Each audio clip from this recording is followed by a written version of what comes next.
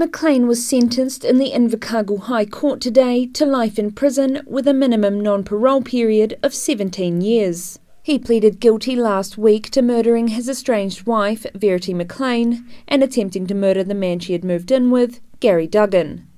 A victim impact statement read by Duggan's support person Michael Laws told of the physical and emotional damage caused by the attack, leaving Duggan serving his own life sentence.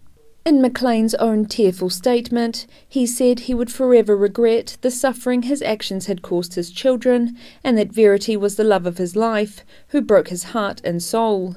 Following the sentencing, Verity's father, Bob Barber, read a statement outside of court, calling McLean's crimes cowardly, callous and brutal.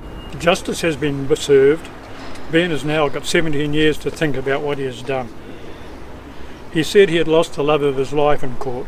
He didn't lose her, he executed her.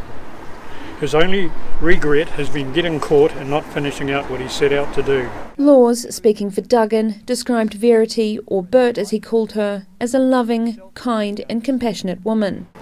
Ben McLean decided that his hate, his anger and his perverted sense of wrong was more important than everyone else, including his police oath, his community, his family, and most importantly his children.